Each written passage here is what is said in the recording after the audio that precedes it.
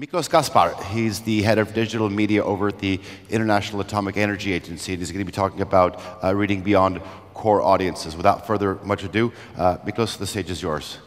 So thank you for the introduction. I'm head of digital communications at the International Atomic Energy Agency, which is a UN organization dealing with all things nuclear.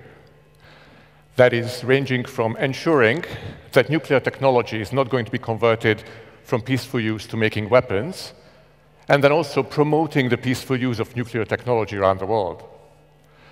Now, to many people, let's face it, nuclear is not very sexy.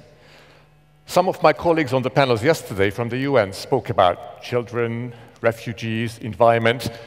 These are things that actually many people care about. Nuclear, on the other hand, is a technical topic.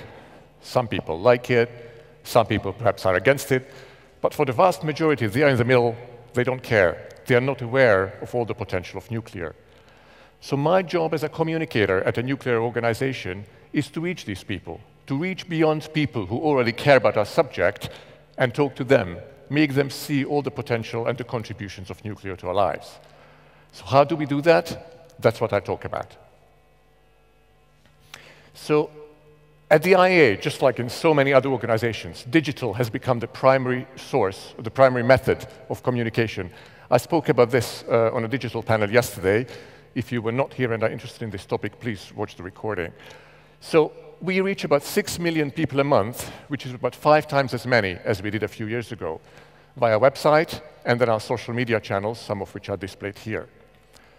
So to do that, to catch, grab, and keep the attention of people who are not, perhaps at the outset, are interested in your topic, you need to be innovative in terms of content creation and also distribution mechanisms. So what does that mean? Well, first of all, gone are the days when people would leisurely browse the internet and end up on your website. There are 2 ways to get them to your website, really. One is via search engines, and the other one is via social media.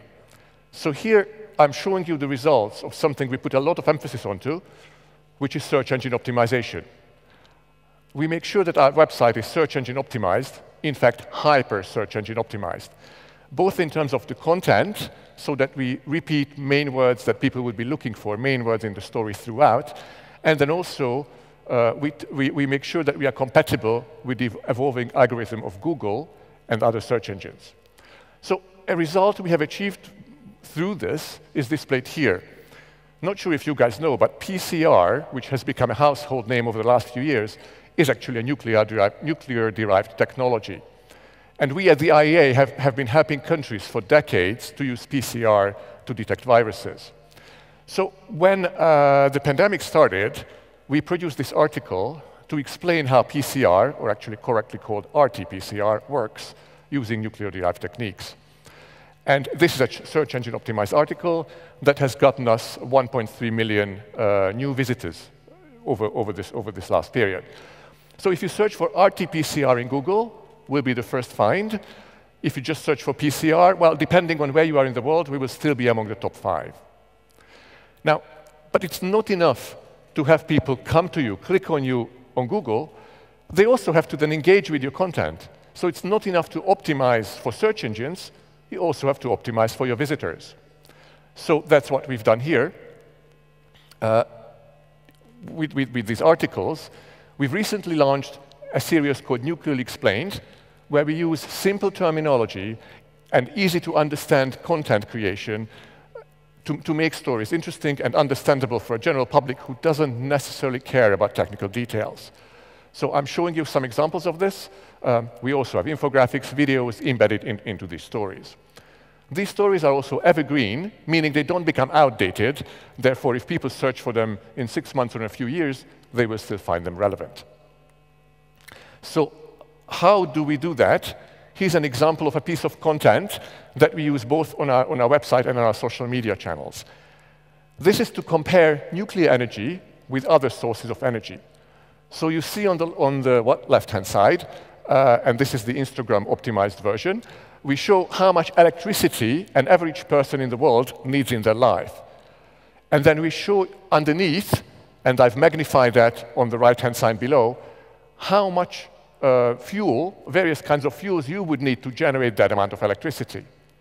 So from uranium fuel, which is what nuclear uses, you just need 1 egg's worth of fuel to produce the electricity each of you would need in your whole lives. Versus if you use coal, you actually need 21 elephants' weights worth of coal to produce the same amount of electricity. Similarly, another simple drawing or illustration that I'm showing you here is above the elephant, which shows you how nuclear technology can be compatible and actually complementary with renewables. So nuclear technology, which I'm not sure if you're aware, but actually already today generates over a quarter of all low-carbon electricity in the world, could complement renewables, for instance, solar, so that during the day when the sun shines, the nuclear power plant would produce electricity at a lower rate, and that at night, when there's no sun, it would produce a lot more. That's what you see on a very simple graphic on the top of the slide. So these are examples of social media optimized content. Unfortunately, they are not displaying very well here. I'm a digital guy, so I've tried to show here some slides that move and do all kinds of things. We were not compatible with the technology here, so you don't see those wind turbines moving. And here there is supposed to be an airplane flying in at the bottom, showing you how even air fuel could be made more efficient using nuclear technology. Anyhow, so these are examples of social media optimized content. Yesterday, at the digital talk, we discussed how the attention span of people is shrinking and shrinking. Therefore, in order to get your message across, you also have to be shorter and shorter. So these are really sound bites and images that get across the main message very quickly. It's an old story that people use digital-first content strategy. These days, we now use social media-first content strategy. So what does that mean? I'd like to show that to you with an example. The article you see on the left, it's an article from a website explaining how you can use nuclear technology to detect food fraud. Food fraud is like fake food. And you can do that by analyzing the isotopic composition of the food. The article here describes how Slovenian researchers have used this technology to identify fake truffle. Truffle is a kind of mushroom that's actually the most expensive food on the world by weight. It costs up to $200,000 a kilo. So I'm sure we're not going to get that for lunch today. In the middle, I'm showing you how we would have tweeted this article a few years ago. We would have taken the same image and just a variation of the lead and would have put it on Twitter. For a news story like this, we could have expected perhaps 10,000 people to then click on it and read our story. What we do these days when we have time is what you see on the right-hand side of the slide. We create a social media optimized image. Again, in this case, it should be moving, which it's not. And a more social media optimized text. So you see, this is more catchy for the audience. On the next slide, which again, you won't be able to enjoy because this should be moving. It's an Instagram story with GIFs. We created a quiz and other interpretation of this same article. So the same content presented in social media in different social media optimized ways would now get us 10 to 20 times as many visitors as the old one would have done a year or so ago. So another example is for this article. This article is about using nuclear technology to produce improved varieties, in this case of cotton in Pakistan.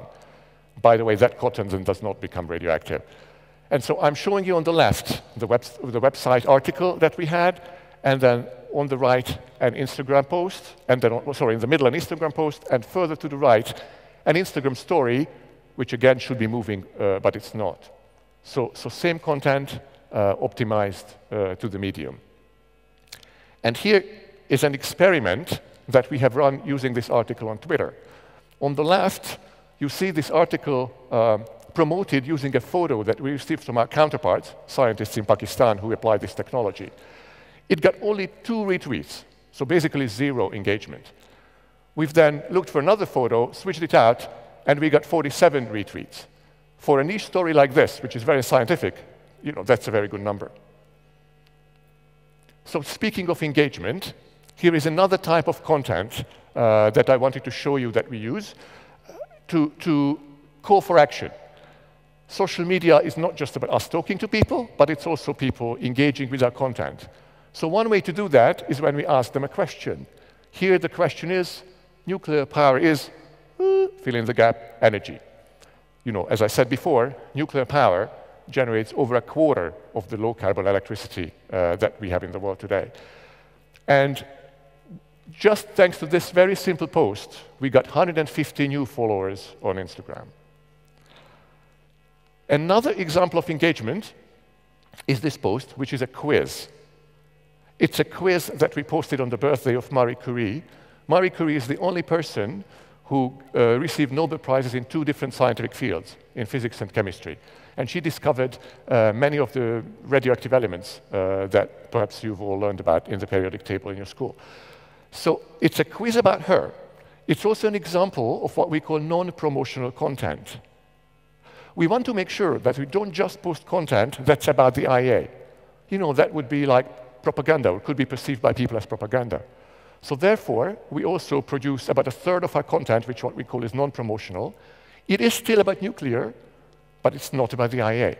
So this is an example of this quiz on Marie Curie. You see, I've got the answers colored on the first 2 questions. You can try your luck or test your knowledge on the 3rd. Just go to Instagram if you have a profile, look for IEA.org, and then try to answer that last question there. So far, I've talked mostly about content generation.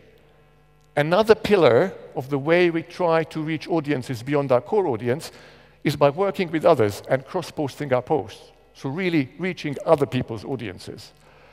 I'm showing you 3 examples of how we've done that on Twitter. Tweets we have created here, run by the UN's main Twitter account, then by a social media influencer, and on the last example, by UN Women. So this way, we get in front of people who may not know or perhaps not care about nuclear technology, who are not aware of the many benefits that nuclear technology offers. I could have also shown you articles from our website that are picked up by others. For instance, some of our articles on agriculture are run also or promoted by FAO, the Food and Agriculture Organization of the United Nations.